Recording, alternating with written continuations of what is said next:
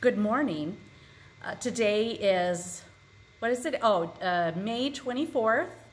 And we're getting closer to June, which means closer to opening. But we still don't have a very good plan. Council is going to meet soon, and we're going to talk about the year going forward. But before that, we are going to continue to worship. And I thank all of you for tuning in this week. And Jim and I had a wonderful time in Washington visiting his brother. And things are going well on that front for now. We are also helping my mom prepare for selling her house, which that's going to be a very long and uphill project. And I know all of you are just getting so ready for the state to open, and I know we're doing little by little, and I really think that our governor is being very responsible about opening up Minnesota. We're not going as fast as some states, but I think he's making a good decision by going slow. Here's our opening message from Psalm 68. Let God rise up. Let God's enemies be scattered, and let those who hate God flee before God. But let the righteous be joyful, and let them exult before God. Let them be jubilant with joy. Sing praises to God's name. Lift up a song to the one who rides on the clouds. Father and mother of orphans and protector of widows is our God, who gives the desolate a home to live in. God leads out the prisoners to prosperity. Reign in abundance, O God. In your goodness you provided for the needy.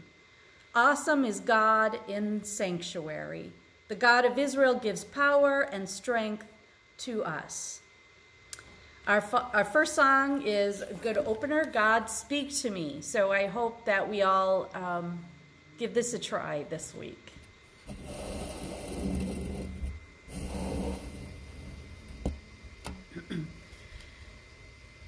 God, speak to me that I may speak in living echoes of your tone. As you have sought, so let me seek your erring children, lost and lone.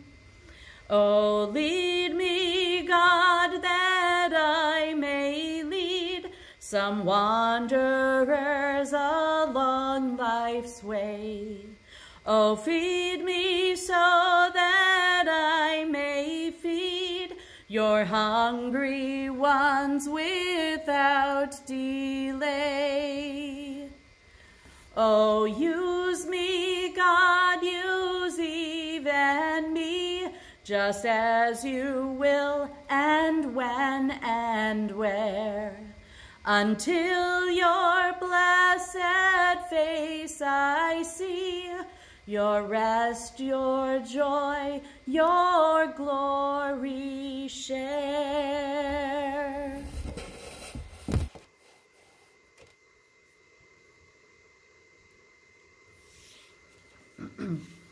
As the body of Christ, we are empowered by the Holy Spirit to be Christ's witnesses. Each of us has our own story of what Jesus' life means for us. Through our life stories, we can convey hope to the hopeless, joy to the downtrodden, and peace where there is turmoil. Therefore, let us clothe ourselves in humility, sharing the good news of Christ, that we may all be one. In this, God will be well pleased.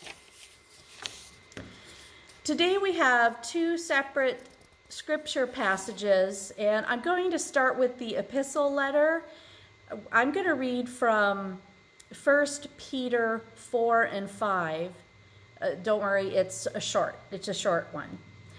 And this is written about the time that the Christians were being persecuted in the arenas.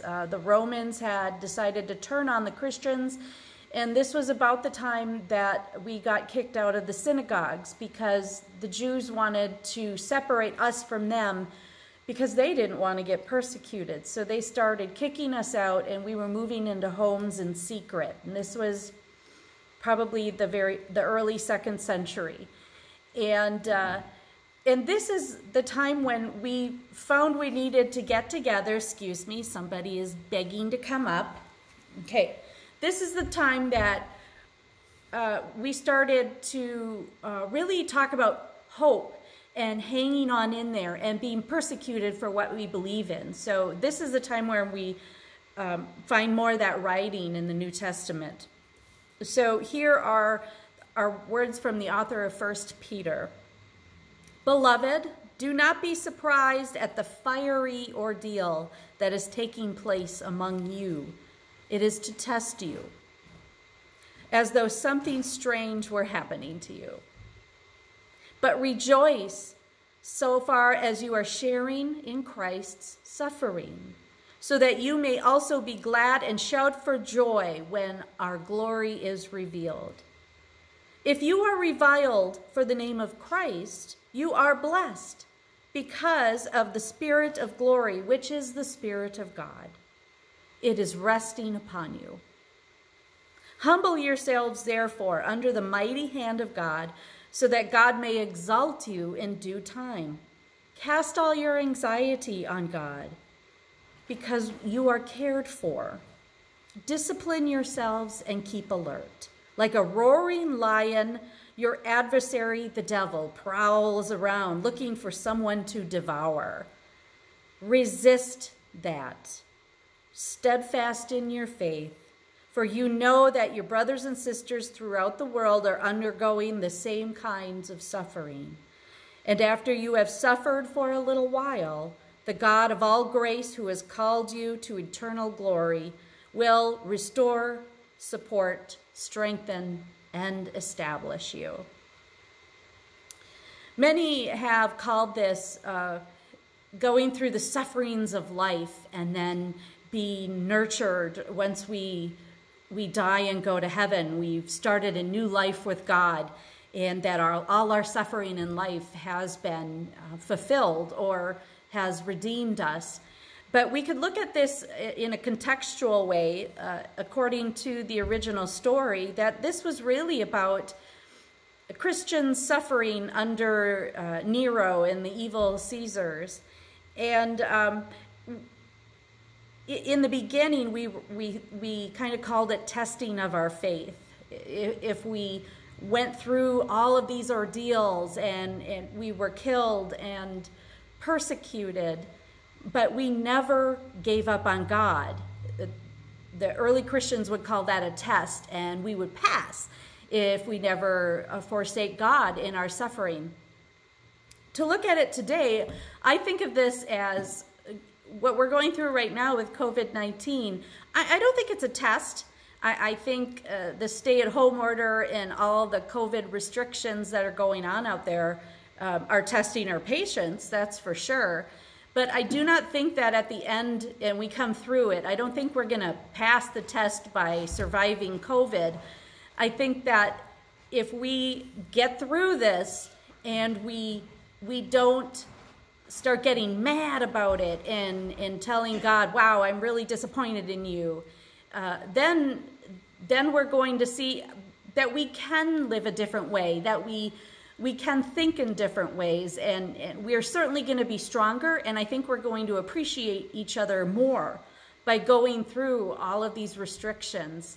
And I have a feeling that a lot of people are going to feel really what freedom is. Once we are able to get back out of our homes, we're going to appreciate that even more. All the things that are open to us, especially in America, all our relationships, we're going to find out which ones are the good ones, and we're going to find out just how grateful we are for our community, and to not take that for granted. I have this book, it's called The Tao of Jesus, and I have this great quote I thought would be really supplemental to the 1 Peter passage. The Lao Tzu has these words: profoundly dark and ever profoundly dark, the gateway to infinite wonders. So it's saying that things are dark and they're profoundly dark.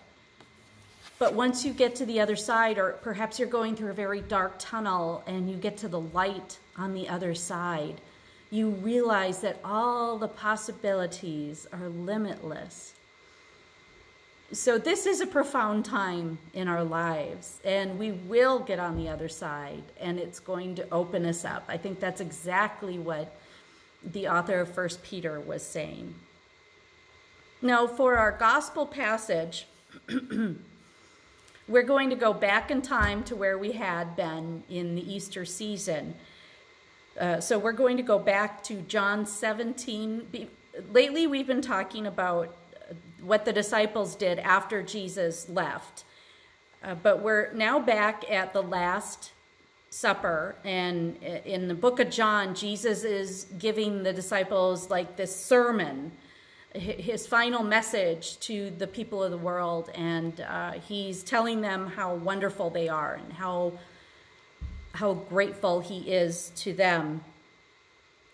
And what this is right after his sermon, he looks up from the table and he starts talking to God. So he's praying to God on behalf of the disciples, in front of the disciples. So this is his last blessing for his closest inner circle. And I'm reading John 17, 1 through 11. After Jesus had spoken these words, he looked up to heaven and said, God, the hour has come. Glorify your Son, so that the Son may glorify you. Since you have given him authority over all people, to give eternal life to all whom you have given him. And this is eternal life, that they may know you, the only true God, and Jesus Christ whom you have sent. I glorified you on earth by finishing the work that you gave me to do. So now, God, glorify me in your own presence with the glory that I had in your presence before the world existed. Real quick break there. Jesus is talking to God, and notice he isn't saying please. These are just authoritative requests from a son to a father. And Jesus is saying, I did what you asked me to. And he's also, the author here is kind of giving his little theological input by saying that Jesus has been with God the entire time. And that even before the book of Genesis, Jesus and God have been together. So that's a little theological bent on it. But what it's really saying is, I've done the job, and I have glorified you, and I've shown all the people that have been with me what you wanted for them. And it goes on. I have made your name known to those whom you gave me from the world. They were yours, and you gave them me, and they have kept your word. Now they know that everything you have given me is from you. For the words that you gave to me, I have given to them. And they have received them and know the truth that I came from you. And they have believed that you sent me. I am asking on their behalf. I'm not asking on behalf of the world, but on behalf of those whom you gave me, because they are yours. All mine are yours, and yours are mine. And I have been glorified in them. And now I am no longer in the world, but they are. And I am coming to you, God. Protect them in your name that you have given me, so that they may be one, as we are one. There's a lot to unpack in that prayer, especially the second half. And the one most poignant part of it that I think is important to think about is Jesus received everything he had on earth from God. And he said, I received this all from you. And he's really talking about his friends. I've received all of these from you, and now I give them back to your care. And this is almost like a poem I read once, where we are given the gift of our children, and we spend our life treating them and training them and loving them and teaching them. And when it is time to send them out into the world, we let them go. And we give them back to God. And this is something I really like to say maybe at confirmation, graduations, or even at regular graduations. That's an idea that I like to share with people, that our children don't belong to us.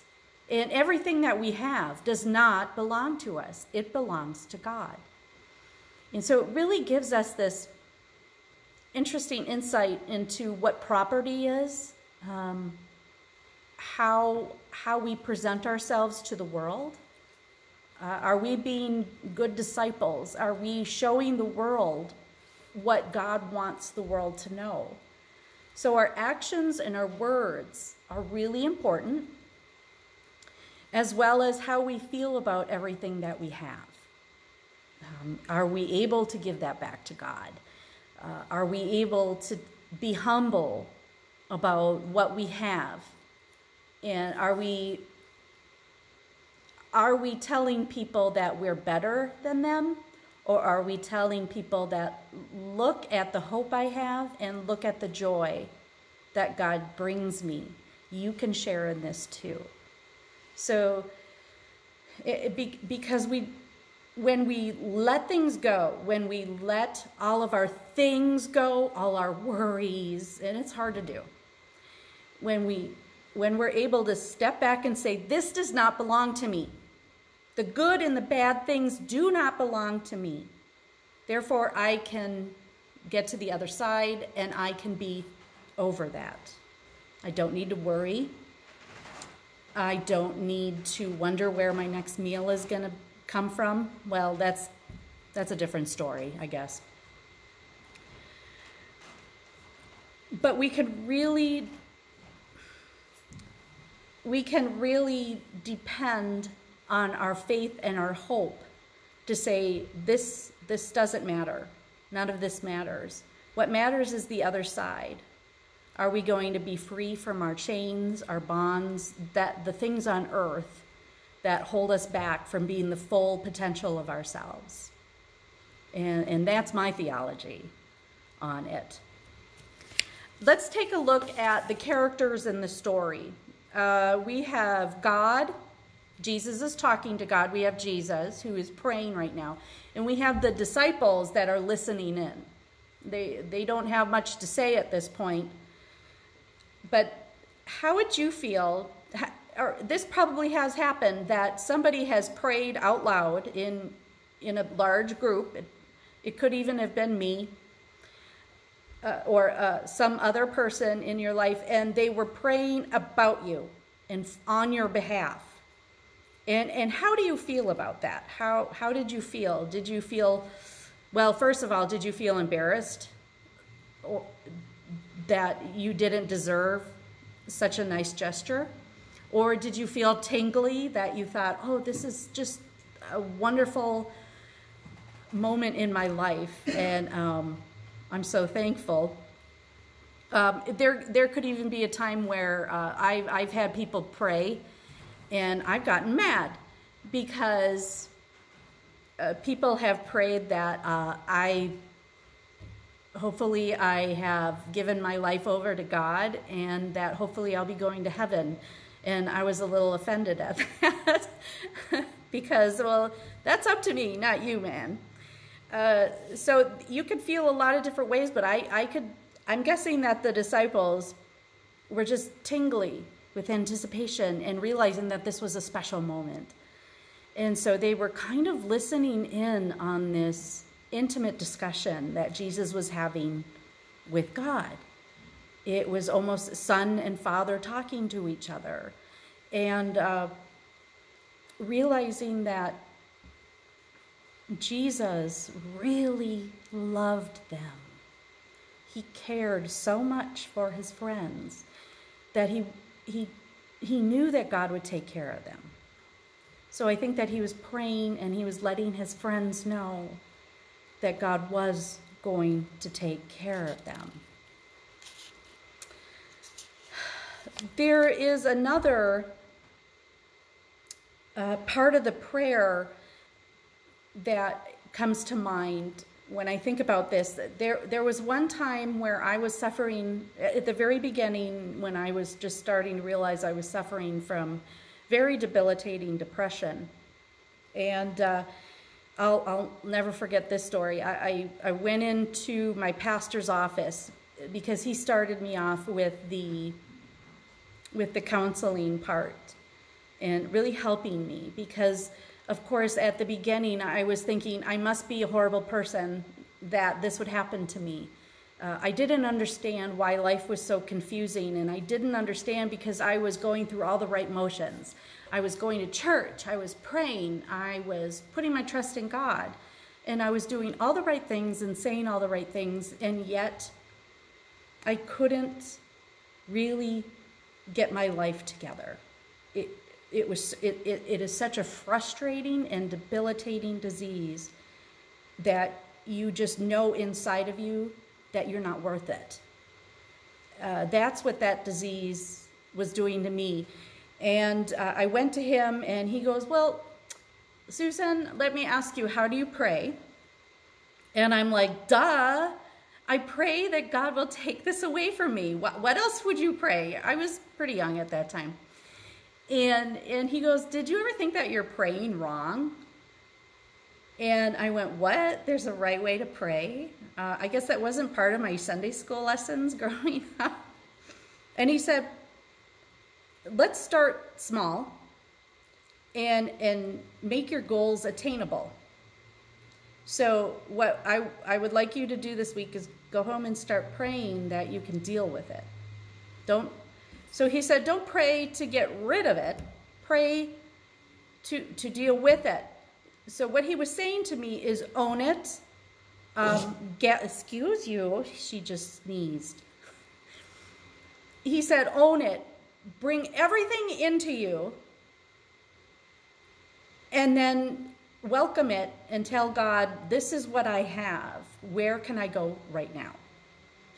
And I think every year I came across a situation where I remembered that counseling session. And it was at the beginning of my journey in seminary, and I started taking a Tai Chi class. And there's this movement, I can't even remember what it's called. I think it was the Tiger, where the teacher just said, get all that junk that is coming at you. Just gather it up, gather it up, gather it up, bring it into you, welcome it, name it, pet it, whatever you want to do. So she get all your negative chi, gather it up, and then you blow it out the top of your head. And that's exactly, I think, what my pastor was trying to tell me. And from then on, I even use this in my counseling now and working with adults with disabilities. I do that. I do centering where we breathe. We do breathing exercises. And then I just go, get all that junk in there. Get it, get it, get it, get it, get it. And now I breathe it in and then let it go. And it's a way for us to acknowledge that it exists, because evil, or what we perceive as evil, is always there. It doesn't just go away. And indeed, if we didn't have it in our lives, I honestly believe we wouldn't be able to know what real good is. So it's that comparison part. And so we want to acknowledge it, that it's there. We can't just turn a blind eye to it. And we just can't pray and say, oh, let that go. Or I've heard people say, well, I'm not going to wear a mask because God won't let me get sick because I'm a good Christian. We've heard that on the news, and unfortunately, there's been a lot of times where people who have said that have absolutely ended up in the hospital. So we We gather that evil up and then we get it out of there. Because it's going to exist. You're going to have those thoughts inside you, but at the same time, they do not define you. They do not define us. Those bad thoughts, those bad things. Because what we read in John 17 is that God cares for us, and God is watching us, and God loves us just as we are. God's not going to wait for my depression to go away to love me.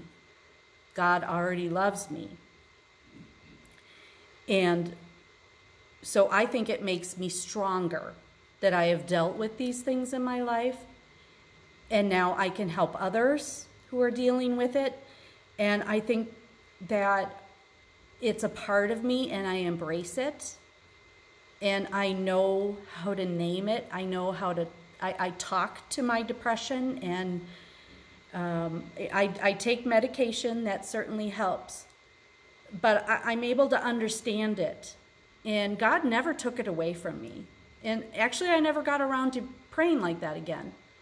Because after I started acknowledging it and accepting it as part of me and knowing that God loved me anyway, and it wasn't really a part of what God loved, I realized I didn't need to get rid of it. I dealt with it, and I still do. And it actually helps me navigate the world.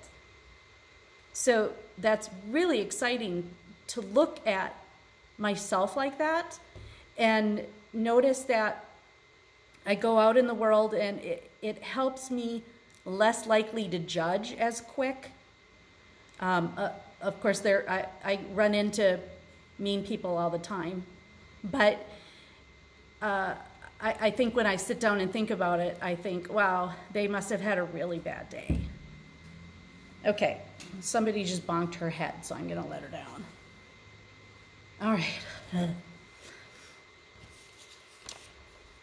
So this is Jesus bearing his soul to his friends. And us learning through Jesus' words that we are worth it. Every single one of us is worth God's time and God's love and care and understanding. And the disciples were connected through this, and they went out and started what we now know as the Christian church because of these words. I found another quote from Fred Rogers, and he said once, "The connections we make in the course of a life, maybe that is what heaven is." So our friendships are a blessing, and our friendships are a gift from God, and that's why we need to keep them, and we need to keep ourselves grounded in each other, and we need to share our lives with each other, because we are what God has given to each of us. We've been given to God for us. That does not make sense, but so spend the week thinking about that. Maybe you will find sense in that. So I'd like to shout out to the community and let everybody know the day is coming. Kind of like Game of Thrones, where they say winter is coming. So I'm going to continue to say church is coming. And you're not going to have to go onto YouTube to watch it. And I'm going to be very thankful when I don't have to do these posts anymore. And now probably somebody's going to say, hey, keep doing it. But I do not like being taped. I don't think a lot of us do. And I think that I have reached, you know what? This is actually a gift too, because now I'm starting to ramble. Because this whole COVID thing has made me reach the boundaries of my technological mind. And it's been tested quite a bit. and it has humbled me, and I have learned how to ask for help. But when we get together again in church, I'm going to be very thankful. So I can't wait to see all of you, and I hope this finds all of you doing well, and just keep it up. You are loved and you are worthy, and know that God cares for you just the way you are. I have one more song, and then I will give you the benediction. And just keep on keeping on, and we'll see each other again soon. All right. I hope you guys all know this. I think we have most of the words there. How can I say thanks for the things you have done for me? Things so undeserved, yet you gave to prove your love for me. The voices of a million angels could not express my gratitude. All that I am and ever hope to be, I owe it all to you. To God be the glory. To God be the glory. To God be the glory for the things you have done. With your blood you have saved me. With your power you have raised me. To God be the glory for the things you have done. Just let me live my life. Let it be pleasing unto you. And if I gain any praise, let it go to glorify you. To God be the glory. To God be the glory. To God